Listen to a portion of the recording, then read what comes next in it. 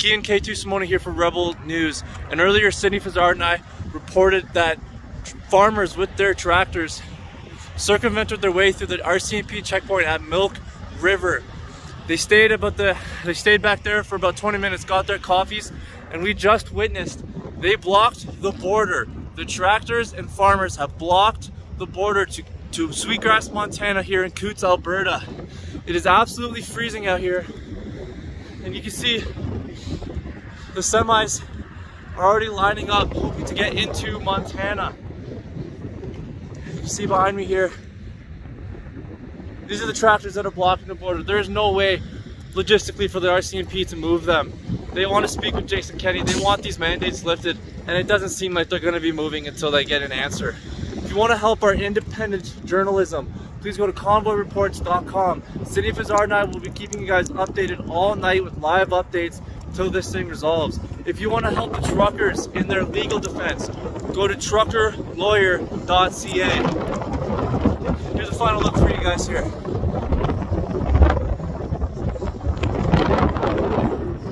K2L.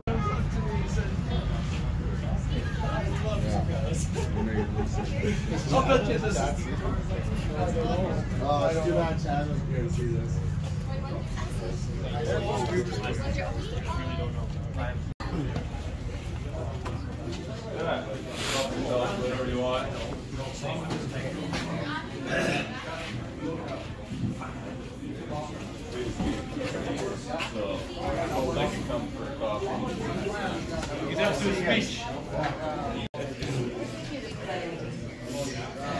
Yeah, we almost need to tape that up.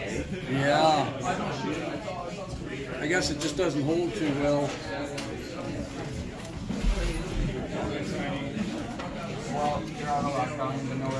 Hey boss, how do you feel about all this? Howdy. How do you feel about all this? Yeah, good. Good? Yeah, good.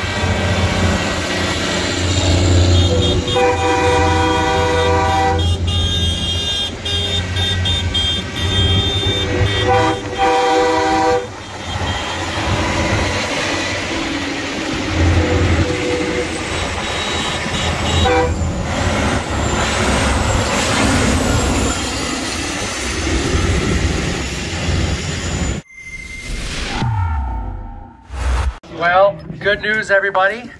Rebel News has decided to help us out with lawyer fees, which we really appreciate. Thank you guys. Ezra Levant just gave us a call and said that whatever fees wasn't covered by Trucker, what's the website there? Truckerlawyer.ca. So whatever's not covered, he would the shortfall he would cover himself Personally. So just wanted to let you guys know, really good news. We've got good guys on our side. We really appreciate it. All funds are going to be taken care of. They're going to cover all tickets being given out, and it's all going to be crowd funded. So thank you everybody for donating. We really appreciate it.